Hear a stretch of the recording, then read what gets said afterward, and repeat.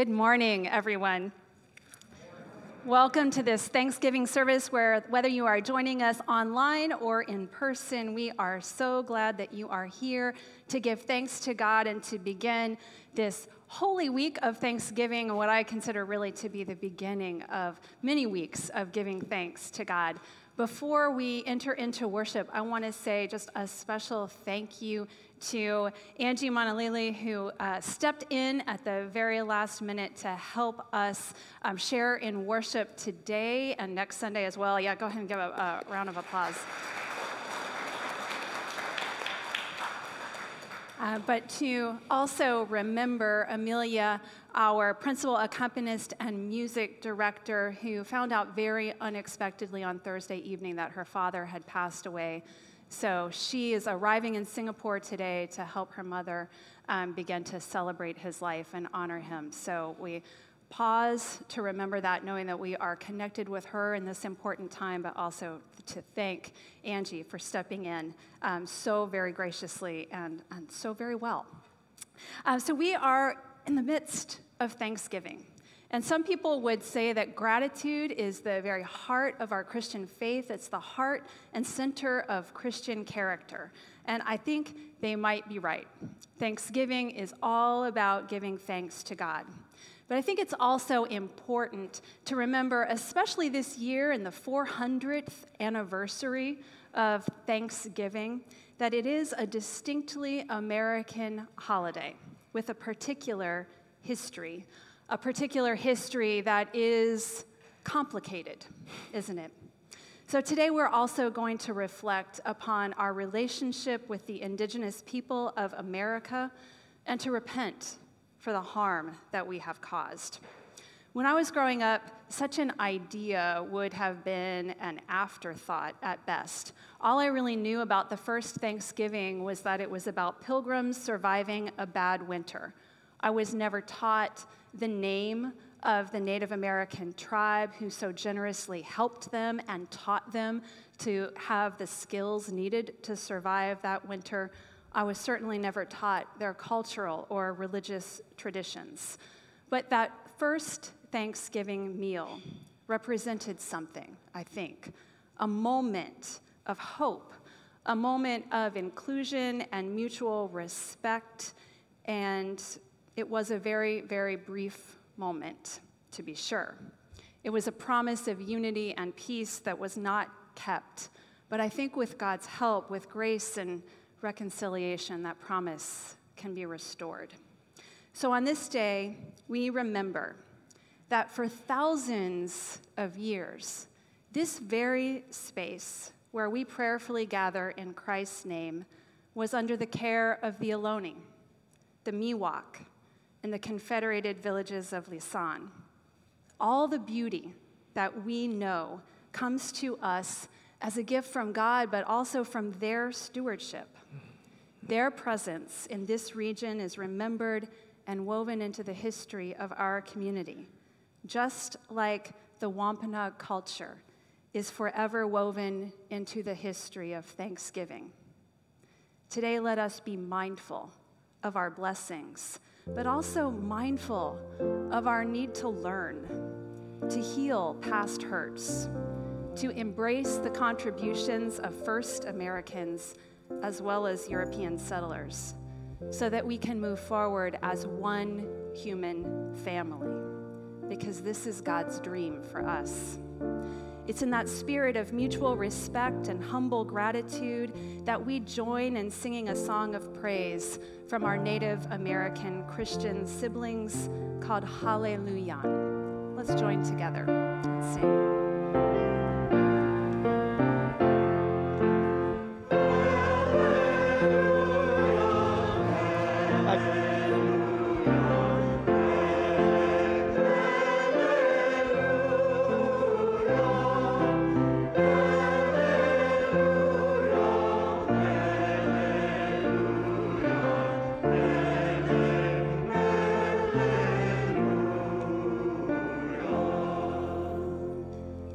Please continue in prayer with me.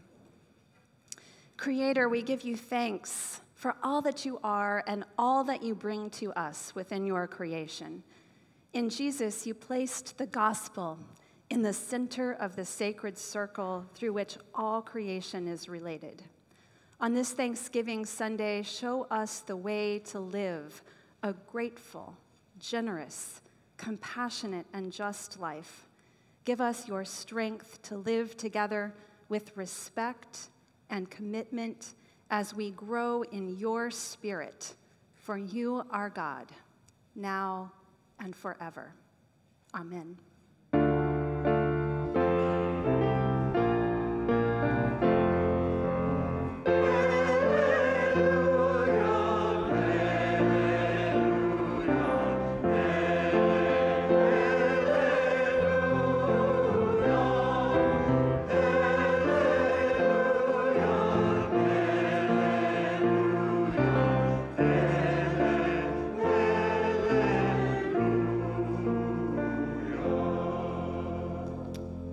Please stand in body or in spirit and join me in the call to worship.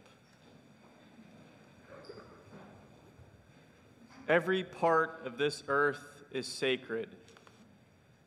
Every shining pine needle, every sandy shore, every mist in the dark woods, every clearing and humming insect is holy.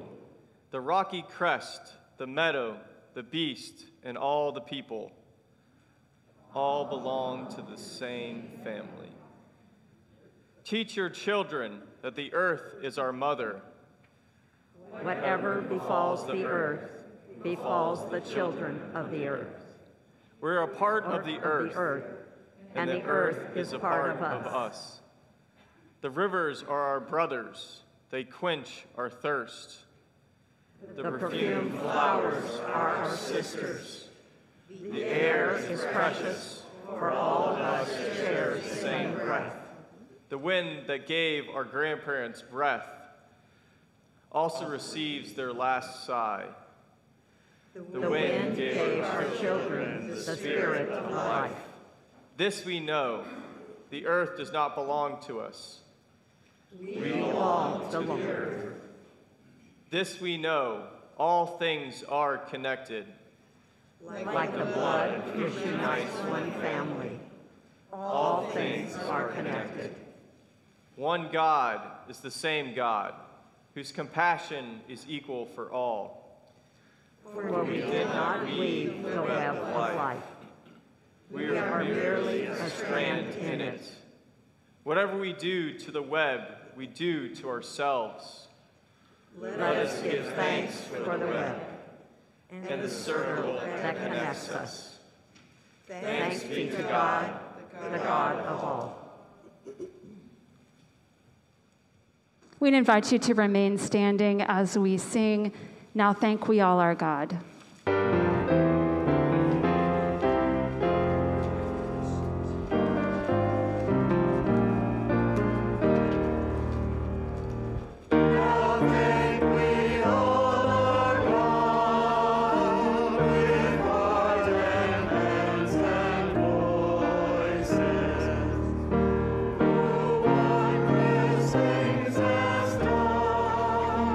In whom this world rejoices.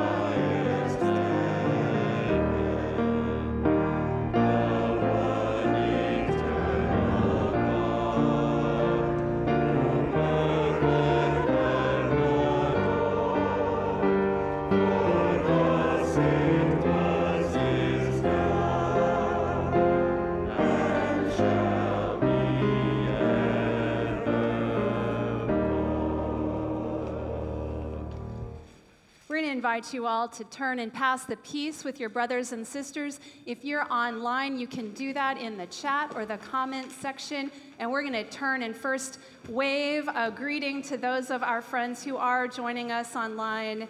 And if you're in the sanctuary, please pass the peace with one another with a very friendly elbow bump.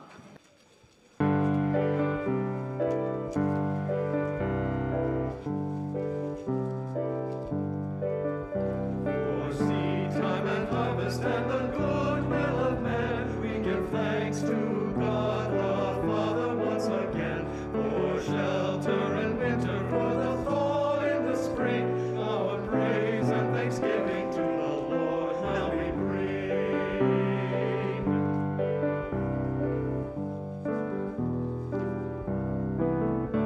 For those we have loved who have gone on before, through the shining bright celestial door, for all who shall follow in their place, we implore thy continuing saving grace.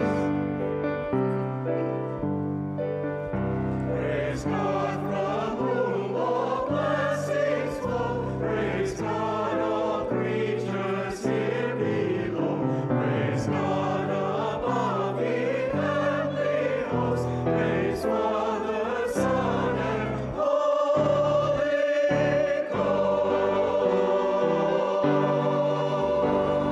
Ghost.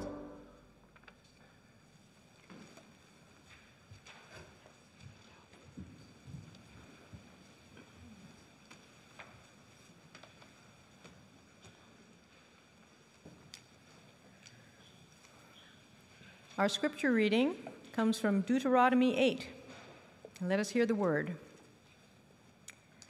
For the Lord your God is bringing you into a good land, a land with flowing streams, with springs and underground waters welling up in valleys and hills, a land of wheat and barley, of vines and fig trees and pomegranates, a land of olive trees and honey, a land where you may eat bread without scarcity, where you will lack nothing, a land whose stones are iron, and from whose hills you may mine copper. You shall eat your fill and bless the Lord your God for the good land that he has given you. Take care that you do not forget the Lord your God by failing to keep his commandments, his ordinances, and his statutes, which I am commanding you today. When you have eaten your fill and have built fine houses and live in them, and when your herds and flocks have multiplied, and your silver and gold is multiplied, and all that you have is multiplied, then do not exalt yourself, forgetting the Lord your God, who brought you out of the land of Egypt, out of the house of slavery, who led you through the great and terrible wilderness, an arid wasteland with poisonous snakes and scorpions. He made water flow for you from flint rock, and fed you in the wilderness with manna that your ancestors did not know, to humble you and to test you, and in the end, to do you good. Do not say to yourself, my power and the might of my own hand have gotten me this wealth. But remember the Lord your God, for it is he who gives you power to get wealth, so that he may confirm his covenant that he swore to your ancestors, as he is doing today. Thanks be to God.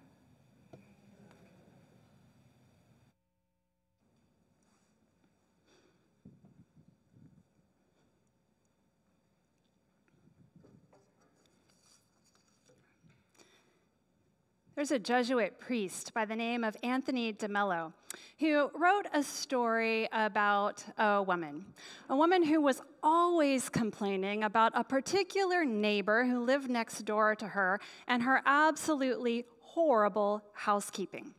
One day she invited a friend to come over and she said, just look at it. It's atrocious. Her children are always dirty. Inside and out, that house is just covered in black streaks. You can even look out there and see that the clothing she's hung on the clothing line, the sheets and the towels, they're covered in dirt. So the friend that had come over decided to go to the window to investigate for herself. She came back to her friend and she said, I'm sorry to report, dear, there's nothing wrong with the sheets and the towels. The black streaks are on your own window. Sometimes life is a matter of perspective, isn't it? And gratitude is certainly a matter of perspective. It's not really about what we have, it's about what we see, what we appreciate, what we do with it. And it's much more difficult to maintain an attitude and spirit of gratitude than it first sounds. I think that Moses knew this very, very well. It's why he writes this particular word of encouragement to our ancient ancestors, the Israelites. He writes this word to them that we hear today in the 8th chapter of Deuteronomy a long time ago, after he has been with them for over 40 years. He knows them pretty well. He's watched as they have escaped enslavement in Egypt. He's watched as they've wandered around in the wilderness. They have been cared for and provided for by God's hand with manna and dew. And in every moment, they have received the sufficient grace of God. But they've complained plenty too, and he knows this.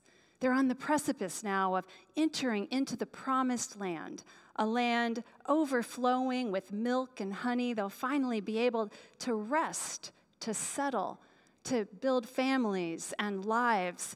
And he warns them that they can forget God in times of abundance just as frequently as they can forget God in times of scarcity.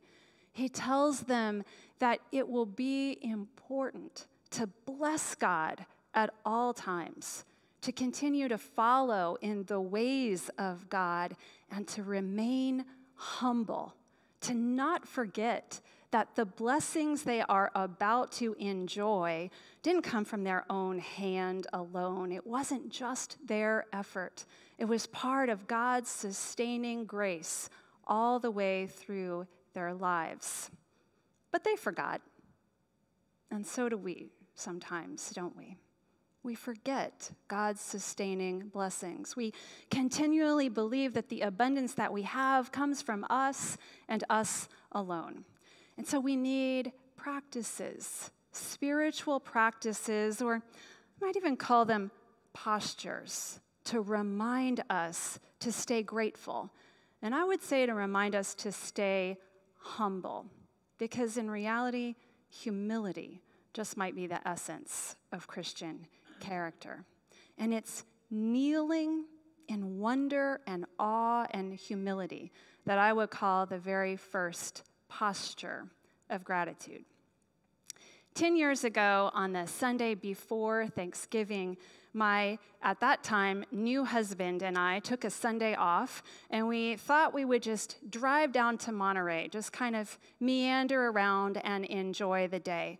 But, you know, you can't really keep a pastor out of church. So we're driving down the highway, and we saw the sign to get off at San Juan Bautista. We're like, let's just go to the mission, just for a moment to see it, because it's so beautiful.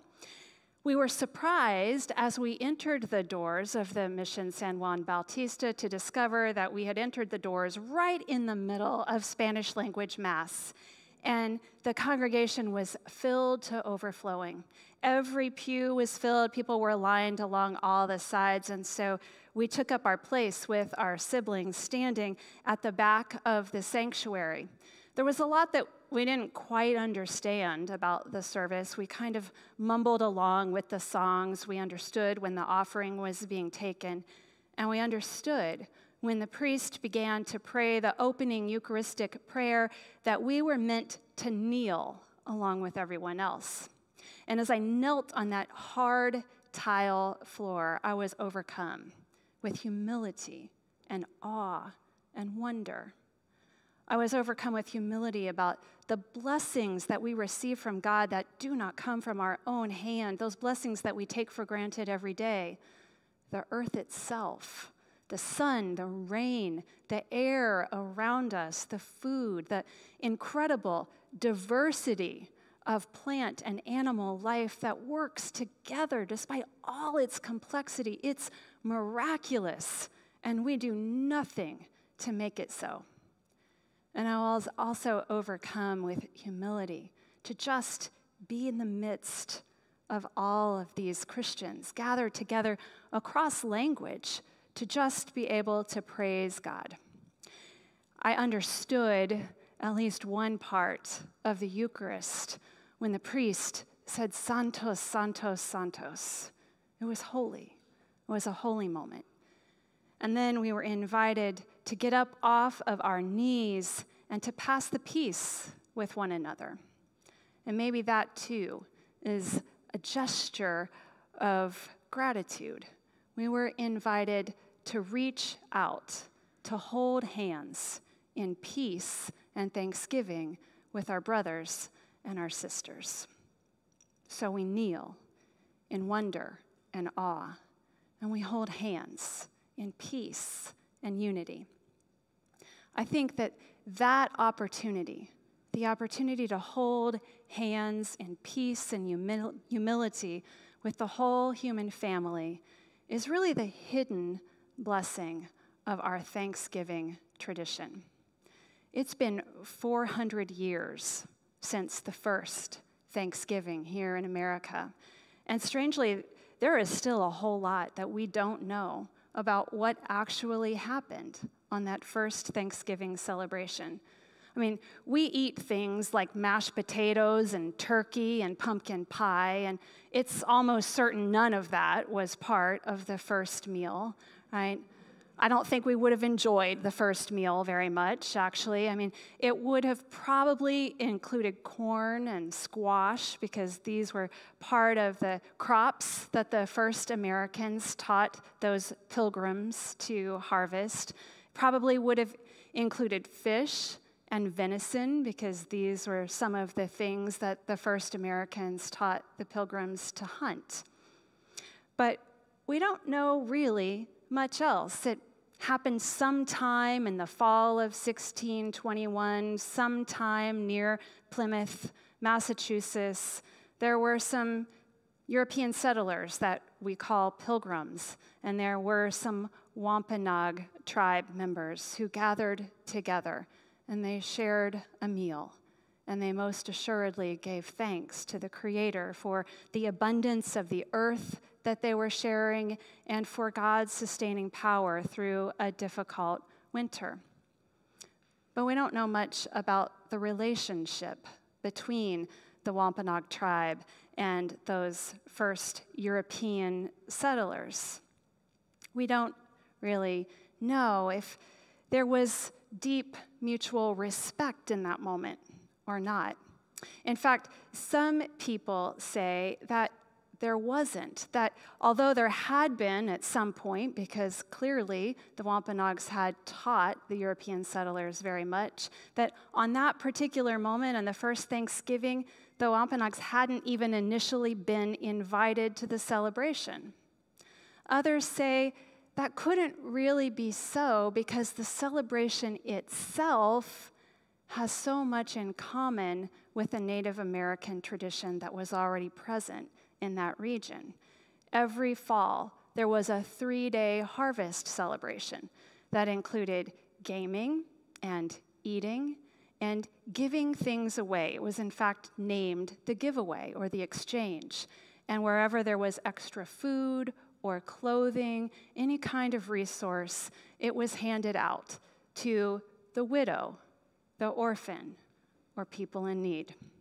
Sounds strangely familiar, doesn't it?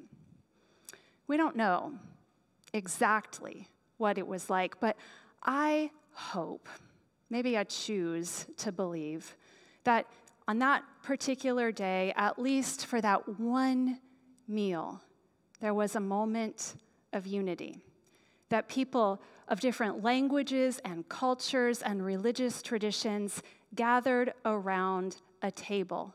And for a moment, they had mutual respect for one another's skills and gifts, and they shared a meal, and they gave thanks, and they held hands as true siblings, as God intended. maybe it wasn't a moment. We know for certain if it was a moment of mutual respect, it didn't last. Because what followed that first Thanksgiving was genocide, was a tradition of boarding schools, of children being taken from their families and sent to boarding schools where their culture, their language, and their religion were stripped from them. And I am thoroughly embarrassed to say the Methodist Church was a huge part of that process. We know that there was often a forced conversion experience where the Wampanoag tribe was specifically told to pray to the Christian God or be killed.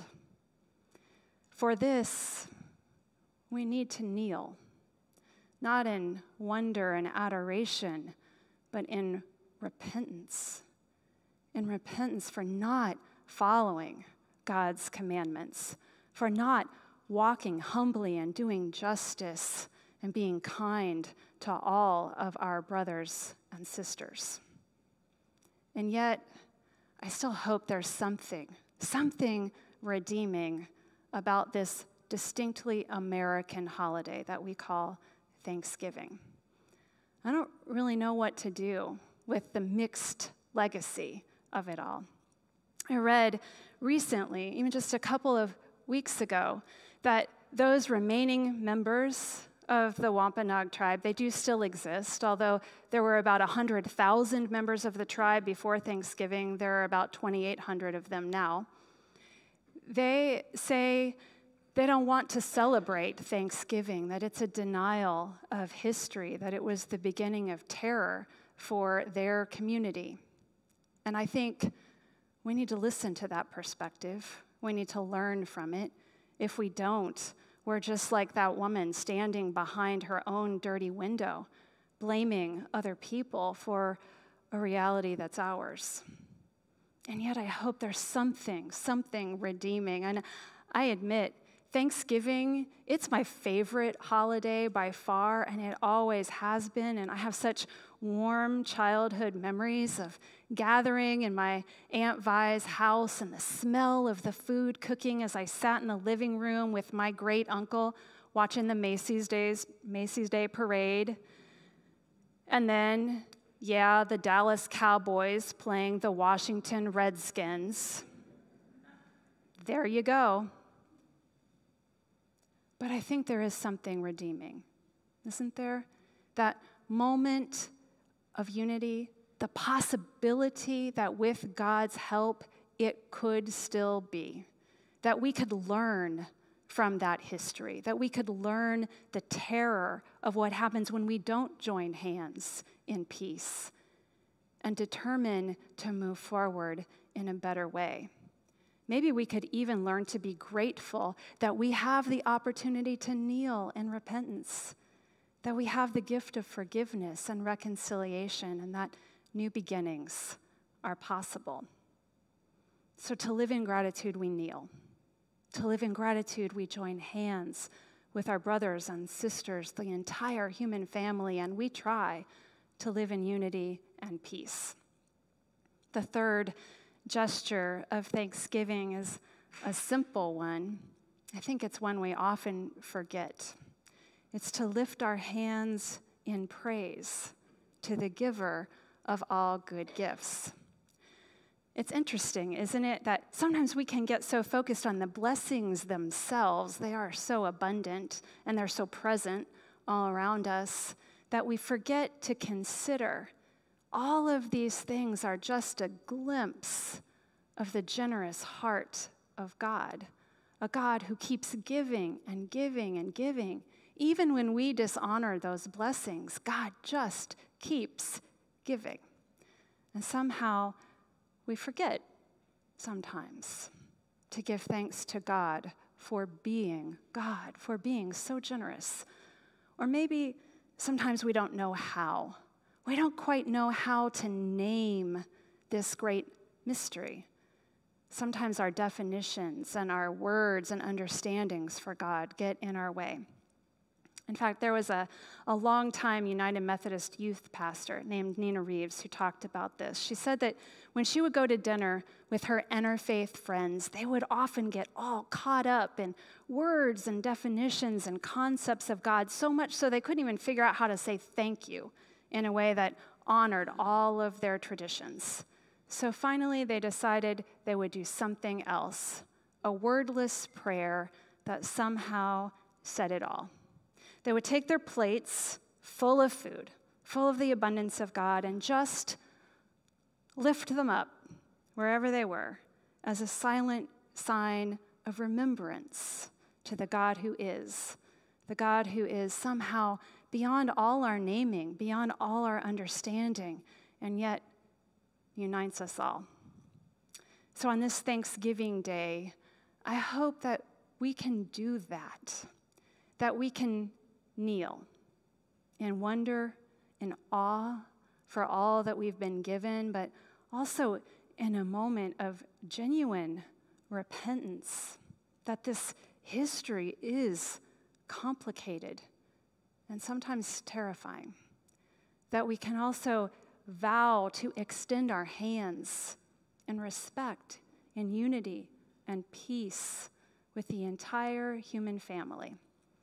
And we can take our plates full of the grace of God and lift them up to say thank you. Amen.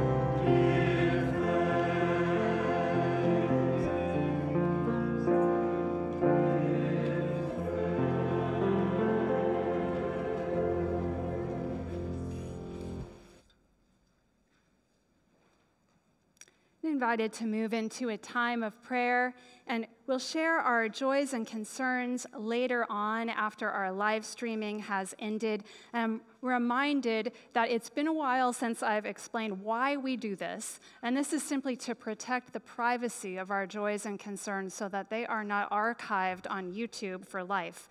So if you are watching and worshiping online, you can enter your prayers in the chat on Zoom or in the comment section on YouTube. We do pray for all of the prayers that we share throughout the week, and then they do go out on the Friday email so that all of us can be reminded of the joys and concerns that we've shared. I want to lift up just one, and that is the beautiful flowers today are given by Donna Ledoux to honor her grandson's birthday. And as we enter into prayer, I just invite us into a moment of silence to name in our own minds the joys, the blessings that we want to celebrate, and also those places of brokenness and need that need some healing in our lives and in our world. And then we'll join in prayer together.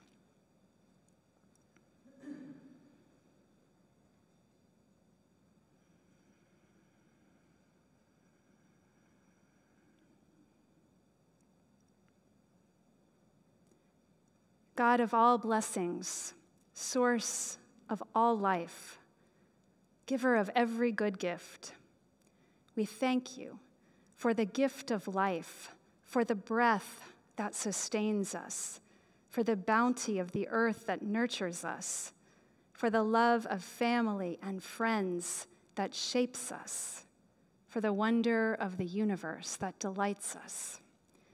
We thank you for communities, for families who nurture our becoming, for friends who love us by choice, for companions at work who share our burdens and our daily tasks, for strangers who welcome us into their midst, for people from other lands who call us to grow in understanding, for children who give us hope for the future. We thank you for this day, for one more day to give and receive love, for one more day to work for justice and peace, for one more day to experience your presence, for one more day to know you as God with us and for us. We thank you for all our blessings and for forgiving us when we fail to honor them. Move through us, your people, to turn our gratitude into actions of healing and reconciliation in your world. We offer this prayer in the way and the love of Christ, who first taught us to pray. Our Father, who art in heaven, hallowed be thy name. Thy kingdom come, thy will be done, on earth as it is in heaven. Give us this day our daily bread, and forgive us our trespasses, as we forgive those who trespass against us. Lead us not into temptation, but deliver us from evil. For thine is the kingdom, and the power, and the glory forever. Amen. If you're worshiping with us online, we'd invite you to pause for a moment of silence and reflection upon the meaning of this Thanksgiving week, and then wait for a time of blessing and sending forth. Here in the sanctuary, we have